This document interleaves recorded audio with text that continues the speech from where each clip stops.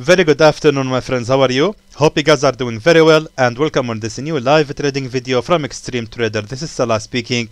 So of course, as usual, we are going to use the 20 pips a day strategy in this video, but however, I just wanted to make a very quick review about our premium forex signals. We had really a very great and amazing beginning of this week. We can see that the first day almost all of the signals have reached the take profit levels, and even the day after we can see that the signals have also reached all of the take profit levels. Look at that. It was full of green. It was really great day, and we have enjoyed a lot of profit. Look at that. So many profits we have enjoyed against only 20 pips of loss. But sadly, Wednesday was really one bad day, and we can see that four signals we had to close in loss right in front of you, as you can see. I just wanted to highlight that these losses were very tiny compared to other signals providers who have accepted 80. I mean, there are signals providers who have accepted an 80 pips of loss and 75 pips of loss and 100 pips of loss. These are scary numbers, and we can never allow this to happen in an extreme trader. What happened, we closed the trade with 40, 35, 15 and 11 pips of loss, and that was not our fault that day, because that day there was some news about United States have shut down their China Houston consulate. So therefore, unfortunately also, bad for our luck, and that day we had sent two signals included with the USD pair, and another two signals included with the Japanese yen. Both of these pairs have actually the USD, oh my god, sorry about that, USD and JPY was actually the first pairs to be affected from this news, and sadly our signals were included with these pairs, so that's the reason we had the loss happened. However, the day after was also not so good because the market was still crazy, but however we managed to close two trades with 14 pips and 12 pips of loss only against Euro JPY 20 pips of profit, Euro CAD 20 pips of profit. Then again today Euro JPY hit 50 pips of profit. So I think it's not really a bad, it was only one bad day, and actually that tells you how great Extreme Trader Forex Signals is, because usually we are having full of profits, full of good days, but when we have just one bad day, everyone opened the fire against us. Why? Because they are not expecting this from Extreme Trader. That is actually something good, because we are actually having a very high and good reputation in this field, that we are giving the best signals, and that's why it's hard for some of the clients to believe that we had one bad day. I'm really grateful for that, and in the end I really hope this week is gonna continue to be a profitable week, and hopefully today we're gonna make some good profits. And in the end, if you wish to join Extreme Trader Forex Signals group, please contact Angela. You can find her contact details in the description below this video. Contact her today, and hopefully we will see you there. So let's now move to the live trading session, and as you can see, I'm about to place the sell order right here. Now actually there is a reason why did I place my sell order right here, my friends. Now of course, this video are going to use the 20 pips a day strategy along with Fibonacci retracement, and I think it's very important to mention what is this strategy for our new subscribers and followers. Thankfully the channel is growing very fast. So let me just show you, my friends. If you go to my channel on YouTube, you can watch this video right here, this one, Fibonacci, Forex, the magic of Fibonacci scalping strategy.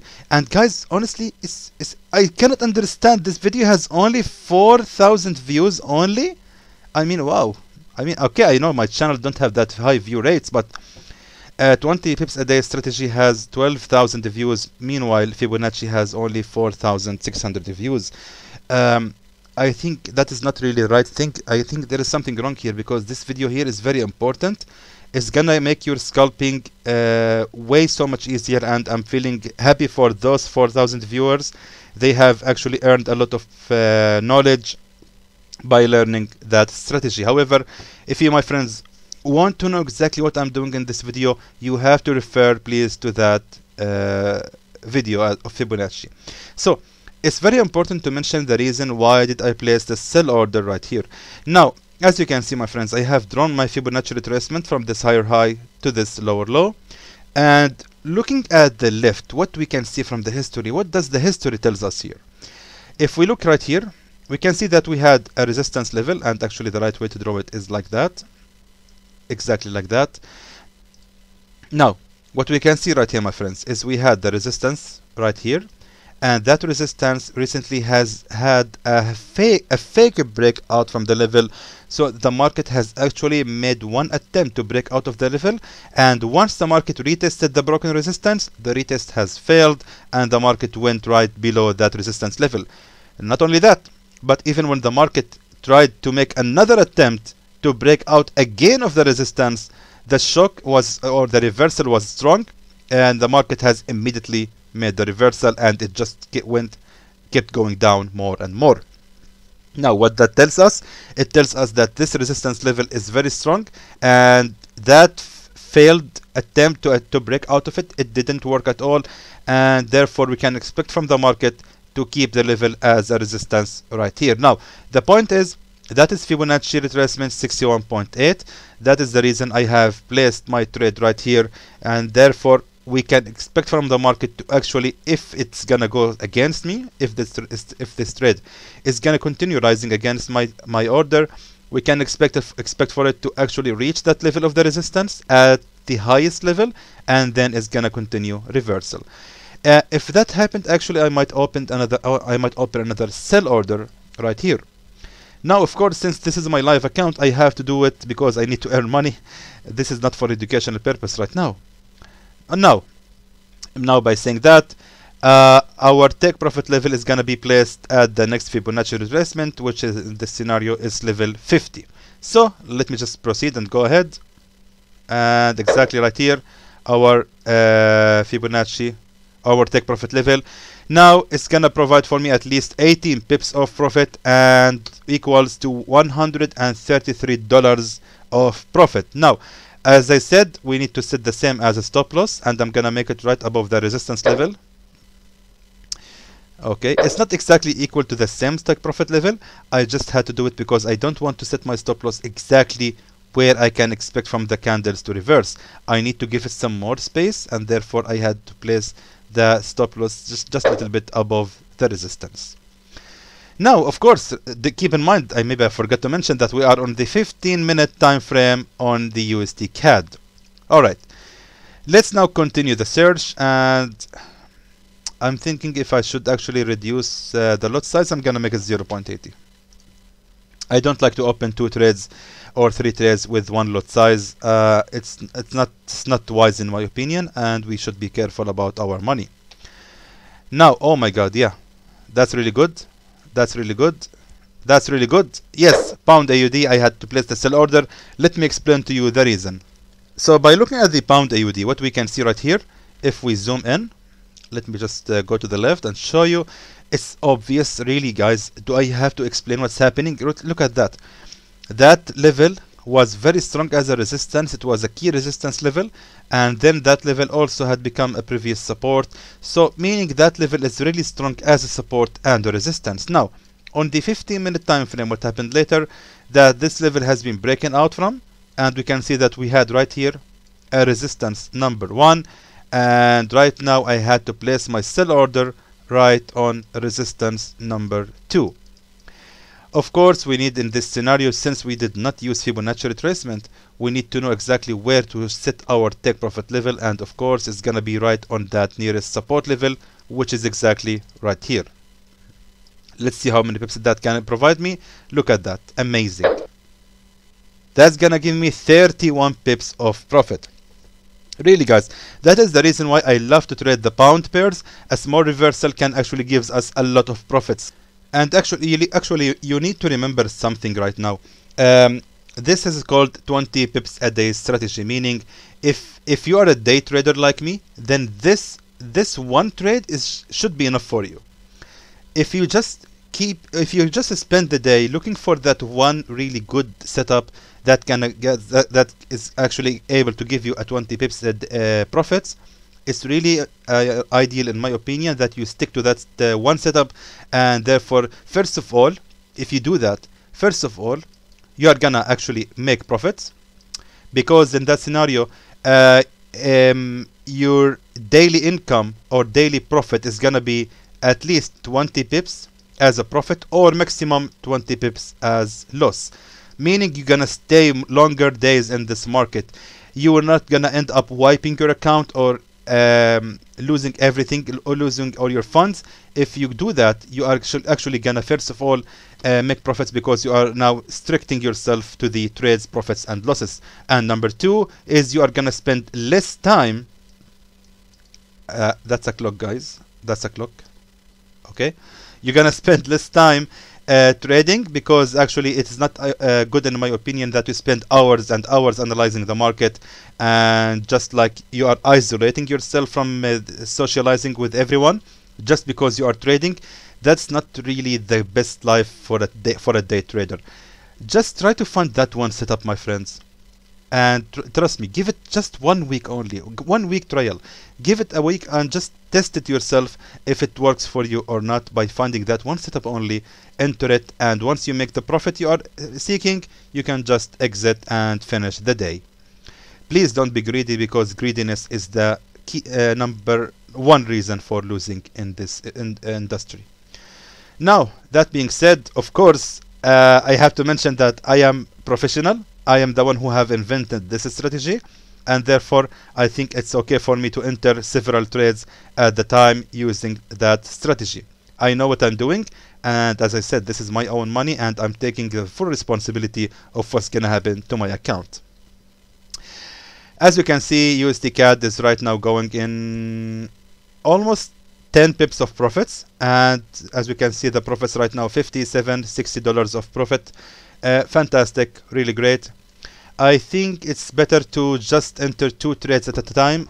Let me just set this lot size to 1 again, and I think I'm gonna just wait one of them to enter the take profit level before I proceed with the next trade. So I think I'm gonna now pause the video, my friends, and I'll be back to you once one of these trades will actually hit the take profit 1, or until I find really another good setup. Okay, so I'm looking right now at the AUD NZD, and actually what we can see right here is a very good setup for a buy, and we can expect not too much, maybe around 10 pips only from this trade. Let me explain to you the reason. Actually, let me just be sure first if it's gonna be a good setup or not. If we place the buy order right here, we can expect the market to reverse for almost 14 or 13 pips only. No, I'm not gonna place the trade right here. Let me explain the reason. Actually, those who have followed me for a long time, they know exactly what I'm telling about. When we are having right here a bullish breakout candle from any resistance, it's ideal to place the buy order right on the same level of the top of the nearest wick to this candle. So, saying that, let me just show you example what I mean. Not example, exactly what I mean. This is the bullish breakout candle, right? And as you can see, the nearest wick to this bullish breakout candle is right here. So usually it's ideal to place the buy order exactly right here at the same level of that wick right here. Now the reason is I don't want to do that, because the bearish momentum seems very strong on this pair, and it doesn't seem like the pair is actually gonna reverse on that level. As I said, the bearish momentum is very strong, and we can expect from the market to actually continue falling to hit that support level on 1.06510. That's why I'm not gonna place any sell order, any buy order right here, and I'm just gonna ignore it. So let's go back right now to the 15-minute time frame, and let's try to find any other decent setup. As you can see, the pound AUD is still ranging, is still not in the profit yet, and USD CAD is actually doing well. Actually, the USD CAD, it went really very close to the take profit level, and I was preparing to open the recorder, but suddenly it just started the reversal like that. That's okay, because this candle or this market did not yet reach the previous resistance or the support, therefore definitely is gonna continue the fall. It's just now retesting the broken resistance, and eventually USD CAD is actually gonna fall and give us the profit. So until then, let me again pause the video, and I'll be back to you once I find another setup. Okay, we're having a very interesting setup on the gold, and I think no, one lot is a lot for the gold. Let me just make it 60. That's a lot. That's still actually a lot, but however, should be fine. Now I'm getting greedy actually, I think, to make it one lot size. However, that should be fine. 0.60 is actually good for this count number. Anyway, let me just tell you, my friends, what happened now for the gold, which is really obvious in my opinion. What we can see is very clear resistance number 1, and I have placed my sell on resistance number 2. As simple as that. No other explanation, no other things to show. That's all. That's it. Look at that. Even on the 4-hour chart, we can see that we have reached the top of that previous resistance, and therefore I had to place my sell order right here. Now, going back to the 15-minute time frame. Now, let's see what are the support and the resistance levels here in order for us to define our take profit level. Now, by looking at that, let's mark our resistance and support levels. So we are having right here a previous resistance, which has also as you can see, we have here the resistance, which has also become the support right here. So is that the nearest level to my entry? No, not yet. Now let's move to the next level. We had also a previous resistance right here. Look at that. We have the resistance level right here, and it was also another resistance. Guys, we need to study them candle by candle. So looking at that, we can see that the market has reached that level of that resistance and then reversed, and again the market has made another reversal right here, and therefore this candle right here can be considered as a bullish breakout candle from that resistance. That being said, that is the nearest resistance to my entry, and I'm going to set my take profit level exactly right on that previous resistance. And thankfully, because I'm trading the gold is actually giving a lot, even much more than the pound pairs, is giving a lot of profits. Look at that, $140 profit and 23 pips from this trade. That's why I'm telling you, my friends. By the way, hold on. Okay, good. The USD CAD is now going in $81 of profit, which is good. So back to the gold, I just wanted to explain to you, if you really want to make a lot of profits using my strategy, you can aim all of the pound pairs, gold, well, no, let me just write it for you, the XAU, USD, and Euro NZD. Euro NZD. These are actually one of the top earning pairs in my opinion, and if you focus on them as a day trader, you are gonna make really a lot of profits. But gold is the king of them, to be honest with you. Gold is my favorite to make a lot of profits by a small. Look at that. I just want a small reversal to give you my daily target, and hopefully from this trade I'm gonna make it. So as you can see, now all of the trades are going in good profits, and in total we are having $110 profit. Now I think that's gonna be it for this live trading video. I don't want to enter more trades for now, and therefore let me now please pause the recording, and I'll be back to you to show you later what will gonna happen with all these trades. And back to this to these signal trades, we can see, I keep saying signals, I don't know why. Back to these trades, we can see that the gold right now is running in 17. It was actually going in almost 18 pips of profit, so I think I'm gonna close it very soon. I just don't want to miss this opportunity just for the sake of extra 2 pips more. It's not really worth it. I'm gonna close the gold right now with a good profit. I think it's gonna reach the take profit level. However, yes, and it has already reached the take profit level, and I'm gonna close it. That's it. There is absolutely no reason to risk losing the trade for extra 0.5 pips. That's ridiculous in my opinion.